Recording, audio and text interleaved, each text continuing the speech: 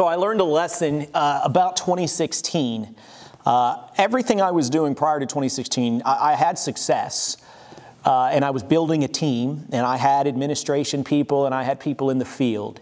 But everything I had done up till 2016 was, on one hand, really aggressive and was also really, really budget-minded. It was not, my empathetic muscle, my empathy muscle had not really been worked out very much. And so I realized that I had people problems within my team, and I realized that as a leader, that was my fault. Like, as a leader, I have to be the one to drive the culture, and my attitude and how I approach people and how I am empathetic and how I work out that muscle has a huge impact in both my future success, but also in my day-to-day success. And so I realized